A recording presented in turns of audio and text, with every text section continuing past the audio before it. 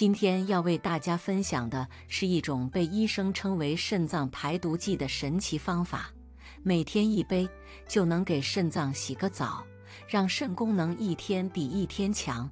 肾脏作为人体最大的代谢器官，在我们的身体中发挥着至关重要的作用。身体内绝大多数的废物和毒素都要经过肾脏的分解转化，然后随尿液排出体外。然而，在如今快节奏的生活环境下，很多人由于不正确的生活方式和饮食习惯，导致肾功能逐渐减退，从而使代谢过程出现障碍，肾脏也因此会积聚过多的毒素。那么，肾脏毒素过多会有哪些具体表现呢？一、容易疲倦，身体内的毒素会消耗肾脏的能量。当肾脏提供的能量减少时，人体就会出现疲倦、四肢无力的症状。我们可以想象一下，肾脏就如同一个不停运转的发动机，为身体的各个部位提供着动力。当毒素在肾脏中积聚，就如同给发动机加上了沉重的负担，使其运转变得吃力，从而导致身体出现疲劳感。二、女性的月经量少或者是经期短、颜色暗，对于女性来说，月经的状况与肾脏的健康密切相关。如果肾脏中有过多的毒素，就会影响到女性的生殖系统，导致经血减少、经期变短，颜色也会变得暗淡。这就像是一朵原本鲜艳的花朵，因为缺乏养分而失去了光彩。三、下颚长痘，我们的脸部和下颚都是由肾脏管辖的区域。当肾脏的排毒功能不足时，多余的毒素就会在这些部位表现出来，形成痘痘。这就如同一个警示信号，提醒我们肾脏可能出现了问题。四、水肿，肾脏负责管理体内液体的运行。当肾脏堆积毒素后，其排出多余液体的能力就会下降，从而出现水肿的现象。尤其是在早晨，人体很容易出现眼睑浮肿、下肢浮肿等情况，这是因为经过一夜的休息，肾脏的排毒功能相对减弱，体内的水分无法正常排出，积聚在组织间隙中。五、尿液浑浊有泡沫，尿液的清澈程度和泡沫的多少都能直观地判断肾脏的健康状况。如果小便泡沫突然增多，且长时间不消失，说明尿液中排泄的蛋白质较多。此外，如果尿液呈现浓茶色、酱油色或者是浑浊如淘米水时，更应该引起高度重视。尿液就像是肾脏的晴雨表，通过观察尿液的变化，我们可以及时了解肾脏的健康状况。六、脱发或者是白发增多，中医认为肾藏精，其华在发。头发的营养来自于血，而肾藏血，当肾中精气不足时，就会导致脱发或者是白发增多。头发就像是肾脏健康的一面镜子，反映着肾脏的状态。我们的肾脏日复一日、年复一年地为身体排毒，就像一位默默奉献的守护者。然而，时间长了，肾脏自身也需要排毒。那么，肾脏排毒有哪些常用的方法呢？第一种，饮水消除肾脏垃圾法。肾脏最佳排毒时间是早晨的5到7点，经过一夜的修复，身体的毒素都聚集在肾脏。这时候，喝一杯白开水，就如同给肾脏进行了一次冲刷，是将毒素排出体外的最简单方法。如果未及时排出体外的垃圾累积在肾脏，可能会粘在一起形成肾结石。通过饮水，可以分解并清除这些毒素。饮水是一种非常有效的排毒方法。饮用新鲜水能调节体温，润滑关节，使废物从肾脏和整个身体排出去。我们可以想象一下，水就像一位清洁工，在肾脏中流淌，带走毒素和垃圾，让肾脏重新恢复清洁和活力。第二种，据加拿大公众新闻网报道，每天吃点香菜也能很好的为肾脏排毒。当地自然疗法医生介绍，香菜在移除身体积累毒素的同时，还能维持肾脏健康。用香菜给肾脏排毒的最佳方式是饮用香菜汁，具体做法为将香菜洗净切碎，放入锅里加水煮10分钟，然后把煮过的香菜水放凉，滤出叶子即可饮用。当然，还可以把香菜和其他水果放入榨汁机做成果蔬汁，味道会更好。喝不完的香菜汁可以放在冷藏，能够保存2天左右。香菜就像是肾脏的小卫士，为肾脏的健康保驾护航。在日常生活中，一些常见的食物也可以帮助肾脏排毒，大家不妨一试。1. 百合。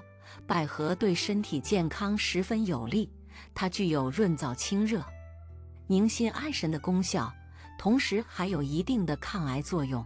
百合中含有许多活性生物碱，能够有效抑制癌细胞增殖，对预防肾癌的产生有积极意义。此外，百合能够增强人体的免疫能力，加强体质，提高免疫力。对于女性而言，百合也好处多多，它可以美容养颜，滋养肾脏，帮助肾脏排出毒素。每天喝一点百合绿豆粥，就可以帮助肾脏和肝脏排毒，是非常不错的选择。百合的排毒作用主要得益于其丰富的营养成分和独特的生物活性物质，它就像一位温柔的守护者，呵护着肾脏和身体的健康。2. 龙眼。龙眼对肾脏非常有好处，它可以补气血，对肾虚有很好的辅助治疗作用。龙眼还能够益气补血，增强记忆力，因为龙眼中含有丰富的蛋白质、葡萄糖，能够提供热量，补充营养。同时，龙眼还能够安神定志，治疗贫血，改善心悸、失眠、健忘等症状。龙眼还有一定的抗癌抗菌作用，可以抑制癌细胞形成，对于肾癌也有一定的预防作用。龙眼就如同一个小小的能量宝库，为肾脏提供所需的营养和支持，帮助肾脏更好地发挥功能。3. 醋泡黑豆。醋泡黑豆营养非常丰富，黑豆含有许多蛋白质、维生素、矿物质，能够活血利水、祛风解毒，而且醋泡黑豆对肾脏也大有好处。黑豆中还含有花青素，抗氧化能力特别好，可以补肾减肥。明目乌发，醋泡黑豆就像是肾脏的营养加油站，为肾脏提供丰富的营养物质，促进肾脏的排毒功能。4. 黑芝麻。黑芝麻的功效众多，具有显著的医疗保健功效，它能够延缓衰老，强壮身体，延年益寿，滋补肝肾。而且黑芝麻还可以帮助肾脏排出毒素，如果肾脏中毒素残留过久，就会伤害肾脏，使身体不能正常的排出毒素。所以常吃黑芝麻不仅可以帮助补肾，还可以帮助肾脏排出毒素。黑芝麻就像一位忠诚的伙伴，时刻陪伴着肾脏，为肾脏的健康贡献力量。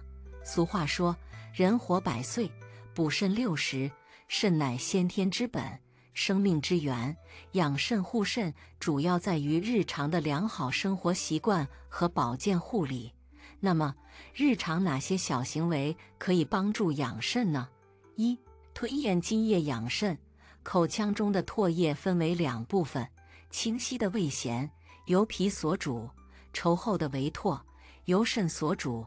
可以做一个实验，口里一有唾液就把它吐出来，不到1天时间就会感到腰部酸软，身体疲劳。这反过来也证明吞咽津液可以滋养肾精，起到保肾作用，平时可以有意识地培养吞咽津液的习惯，比如在闲暇时或感觉口中有唾液产生时，缓缓咽下，感受唾液在口腔和咽喉的流动，想象着它滋养着肾脏。这一小小的行为就像是给肾脏送去了一份温柔的呵护，长期坚持有助于保持肾脏的健康活力。2、保持大便畅通，宿便停积，浊气上攻，不仅使人心烦气躁、胸闷气短，而且会伤及肾脏，导致腰酸疲惫、恶心呕吐。因此，保持大便通畅也是养肾的重要方法。当大便难解时，可用双手手背贴住双肾区用力按揉，可激发肾气，加速排便。行走时用双手手背按揉肾区，可缓解腰酸症状。在日常饮食中，应多摄入富含膳食纤维的食物，如蔬菜、水果、全谷物等，以促进肠道蠕动，预防便秘。同时，养成良好的排便习惯，定时排便，避免憋便。3、及时排尿。膀胱中储存的尿液达到一定程度，就会刺激神经，产生排尿反应。这时一定要及时如厕，将小便排干净，否则积存的小便会成为水浊之气，侵害肾脏。不要因为忙碌或其他原因而憋尿，要养成及时排尿的好习惯。及时排尿就像是为肾脏清理垃圾，让肾脏能够正常运转，避免因尿液积存而对肾脏造成损害。4、睡眠养肾。充足的睡眠对于气血的生化、肾经的保养起着重要作用。临床发现，许多肾功能衰竭的患者过分熬夜、过度疲劳、睡眠不足，因此早睡早起有利于肾经的养护。保证每天有足够的睡眠时间，让身体得到充分的休息。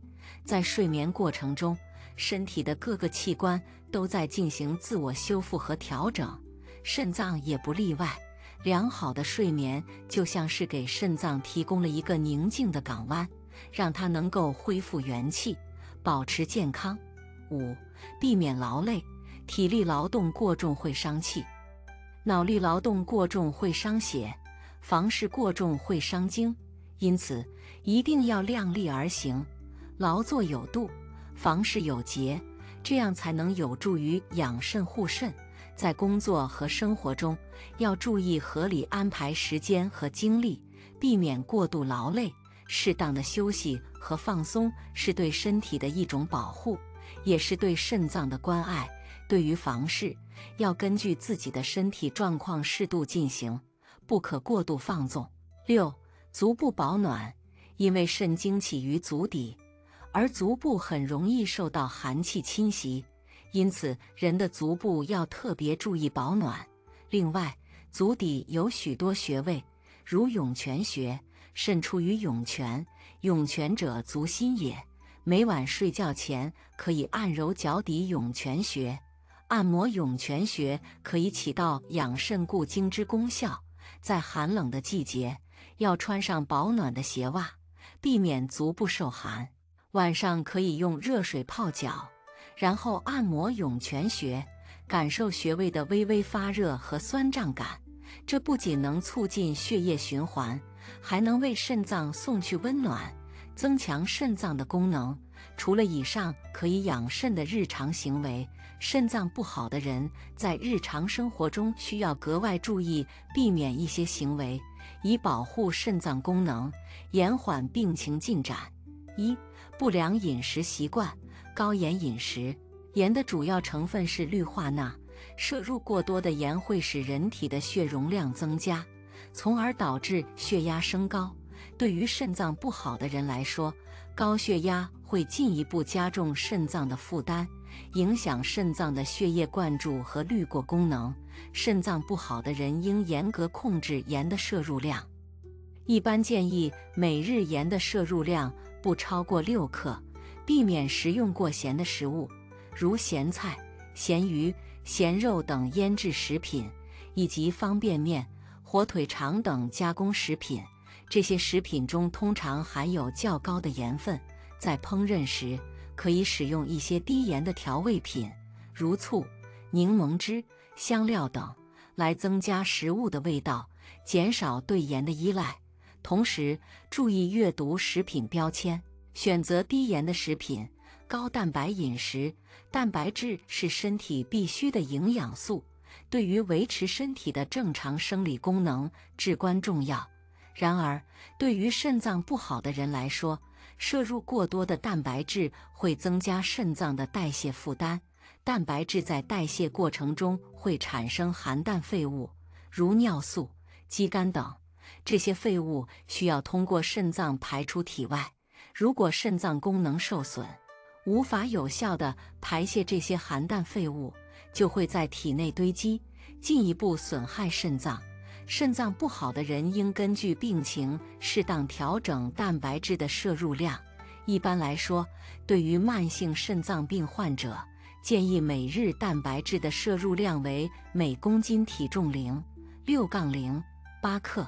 可以选择优质蛋白质，如瘦肉、鱼类、蛋类、奶类、豆类等，避免过量食用肉类、蛋类、奶类等高蛋白食物。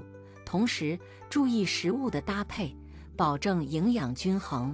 高嘌呤饮食，高嘌呤食物如动物内脏、海鲜、啤酒等会在体内代谢产生尿酸，当尿酸水平升高时，会加重肾脏负担，甚至引发痛风性肾病。肾脏不好的人应尽量避免食用高嘌呤食物，以减少尿酸的生成。如果已经患有高尿酸血症或痛风，应在医生的指导下进行降尿酸治疗，同时严格控制饮食。可以选择低嘌呤的食物，如蔬菜、水果、全谷物、低脂乳制品等，保证饮食的清淡和均衡。过度饮水或饮水不足，对于肾脏不好的人来说，饮水的量需要根据病情进行合理调整。过度饮水可能会加重肾脏负担，尤其是对于已经有肾功能不全的人，肾脏无法有效地排泄过多的水分，可能会导致水肿、高血压等症状。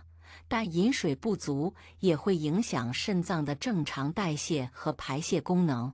如果肾脏得不到足够的水分供应，尿液会变得浓缩，容易形成结石，同时也会影响肾脏的血液灌注，加重肾脏损伤。肾脏不好的人应在医生的指导下，根据自身的病情和肾功能情况，合理控制饮水量。一般来说，每天的饮水量应保持在适当的范围内，既能满足身体的需求，又不会加重肾脏负担。同时，注意观察自己的尿量和水肿情况，如有异常，应及时调整饮水量。2、不良生活习惯。熬夜会打乱人体的生物钟，影响身体的正常代谢和修复功能。在夜间，身体的各个器官都需要进行休息和修复，肾脏也不例外。长期熬夜会导致身体疲劳、免疫力下降，加重肾脏的负担。同时，熬夜还会影响内分泌系统的功能，导致激素水平失衡，进一步影响肾脏的正常功能。肾脏不好的人应保持规律的作息时间，早睡早起，保证充足的睡眠。一般来说，成年人每天应保证7至8小时的睡眠时间，以促进身体的恢复和肾脏的修复。吸烟会损害血管内皮细胞，影响肾脏的血液供应。烟草中的有害物质，如尼古丁、焦油等，会导致血管收缩，减少肾脏的血流量，从而影响肾脏的正常功能。吸烟还会增加患高血压、糖尿病等疾病的风险，这些疾病都是导致肾脏损伤的重要因素。此外，吸烟还会影响免疫系统的功能，增加感染的风险，进而影响肾脏的健康。肾脏不好的人应戒烟，避免吸二手烟。同时，可以通过一些方法来帮助戒烟，如逐渐减少吸烟量，使用戒烟辅助产品，寻求家人和朋友的支持等。饮酒，酒精会对肾脏造成直接损害。酒精在体内代谢过程中会产生乙醛等有害物质，这些物质会对肾脏细胞造成损伤，影响肾脏的正常功能。同时，饮酒还会影响肝脏等其他器官的功能，加重肾脏负担。长期饮酒还可能导致酒精性肝病、肝硬化等疾病。这些疾病会进一步影响肾脏的血液供应和代谢功能。肾脏不好的人应尽量避免饮酒，如果无法完全戒酒，也应严格控制饮酒量，避免过量饮酒。同时，注意观察自己的身体状况，如有不适及时就医。憋尿会使尿液在膀胱内停留时间过长，容易滋生细菌，引发尿路感染。如果尿路感染没有得到及时治疗，细菌可能会逆行向上，感染肾脏，引发肾盂肾炎等疾病。此外，憋尿还会使膀胱过度充盈，压迫周围的器官，影响肾脏的正常排泄功能。